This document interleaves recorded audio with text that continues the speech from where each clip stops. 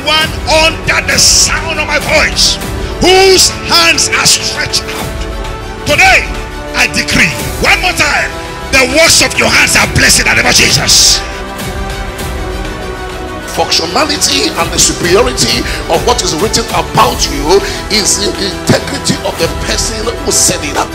God's grace, His strength will be made perfect in all of those weaknesses in our homes, in our lives, in the mighty name of Jesus. Don't joke with prayer. That's one other strong way that you can build capacity spiritually for a healthy family. The moment you accept fear, you have deactivated the God kind of faith on your inside. From the north, doors shall be open for you. From the south, doors shall be open for you. From the west, doors shall be open for you. You can't live your life anyhow, because they that live anyhow never gets anywhere in life. And it's actually okay to wear okay.